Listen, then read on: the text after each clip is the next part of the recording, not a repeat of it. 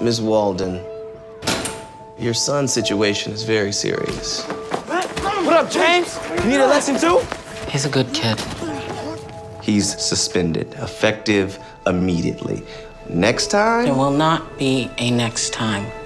And there were 3 of them coming for me next month. School or juvenile hall. You have got to choose.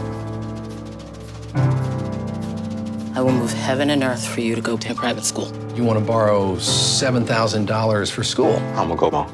You gonna rob a bank? You just don't qualify. My son can't wait. Come work for me, I'll hook you up.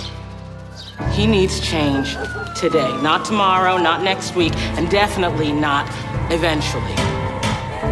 We've been waiting. I'm done. Sir, when you said... I say a lot of things. I'm a politician. What you did so that low-income students could go to private schools. Well, I want to do that here. You have a better chance of winning the lottery than getting that done.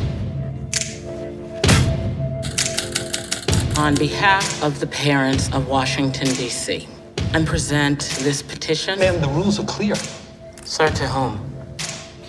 This is a movement, honey. This is the Sally Ray Show. Please join me in welcoming Virginia Walden. You might just be formidable. You are going to do right by the thousands of kids in Washington, D.C. Miss Walden! Miss Townsend. I have the floor.